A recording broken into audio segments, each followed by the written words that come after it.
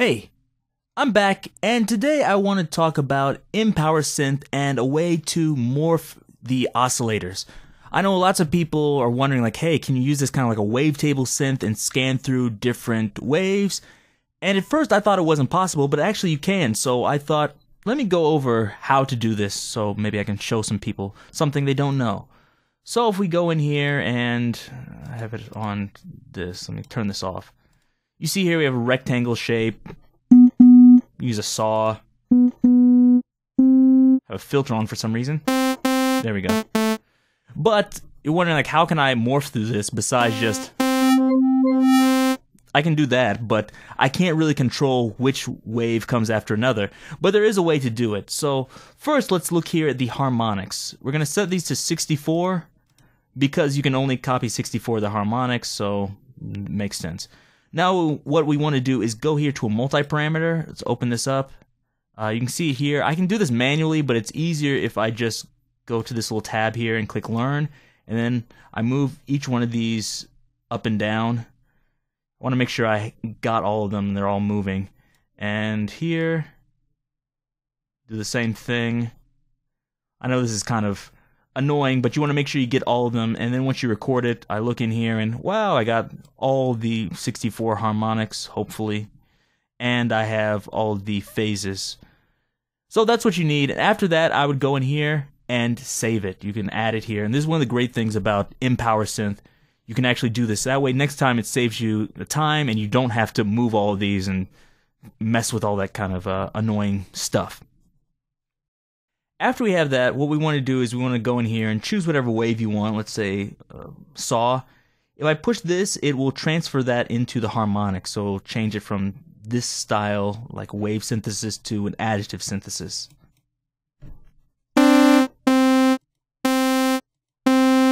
You hear it's a little bit duller, so if you're looking for like a bass sound that needs lots of high end, this may not be the best thing. But for normal use, it works really well. So, well, I shouldn't have hit randomize. Don't do that. Let me go back here. Okay, got it back.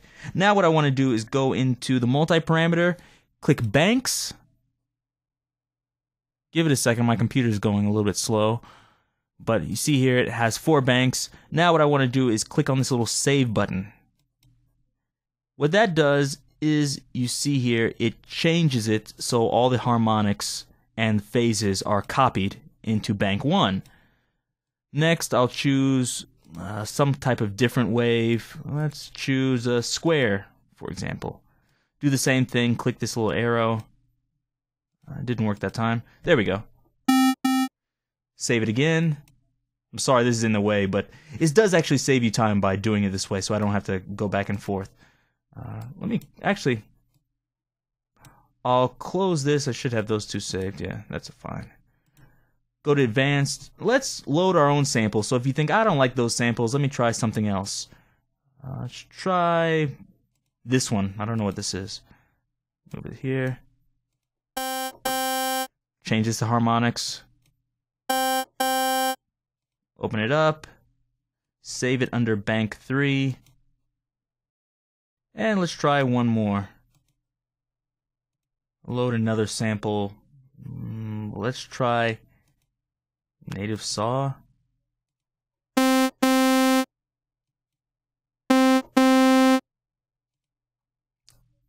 And click there. Okay.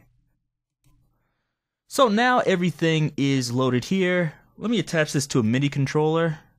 Attach MIDI controller. Ooh, there we go. So now it's attached to my mod wheel. You can see I can sweep through it. So let's try it once.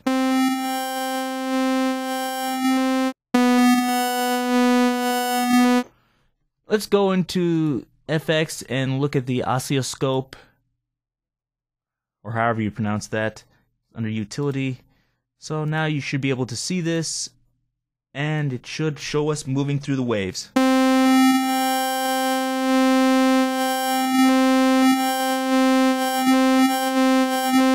Wow. So there you go. I think that's pretty cool. There's all sorts of things you can do with this. If I wanted to make like a pad sound, you can make an evolving pad sound and do all sorts of things with it. But let me show you one other thing you can do with this, which you may not know. If you go into the generator here, you can go into load file, and if I wanted to do something else like a longer file, like a wave file, let me see if I can find something here quickly. So if you remember from my Synth Master video on Waveterm, I used a sample this Chandler guitar. It was just me saying my name. And so I can go into here, open it, and if you see here, it shows the waveform. If I push a button, it'll play a part of it.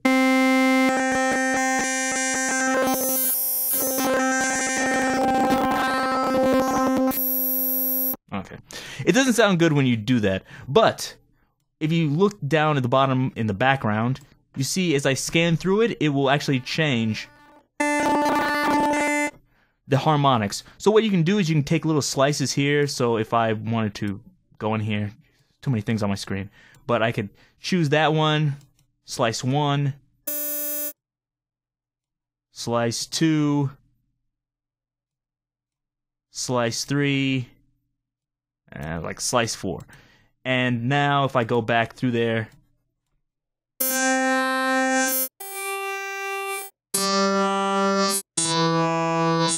and I know you're saying like, that didn't really sound like your voice, but I only used 4 slices. You can do many more. So if I go into here, here's one I already did. So let's see if you can hear this. Chandler, Chandler, Chandler.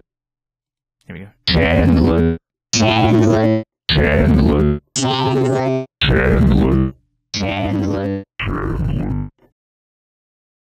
It sounds a little bit bumpy because I only used 36 slices, I believe, 27 slices. But you can go up to 128 different banks, so you can do lots of different slices with this if you want it to sound smoother. So there's all sorts of things you can do with this, and you don't even have to morph it like this. You could actually move one of these individually or parts of them and leave parts of them the same. There's many things you can do with this, so the world is your oyster, basically, and you can even take this here, and I could, for example, do like a super saw version, or I guess like a super Chandler version of this. Let's see here, widening. Chandler, Chandler, Chandler, Chandler, Chandler, Chandler, Chandler, Chandler, Chandler, Chandler. Okay. You're probably tired of hearing my name, but I just wanted to show you things you can do with that. I don't know if this is the best use of your time, chopping up all these slices manually, but you can definitely do it, and for things like pads or some evolving lead sound, it works really well. That's it for today. If you have any questions about how to do this or you want to know more, leave them down below, give me a thumbs up, and subscribe if you haven't done that already. Until next time, see you.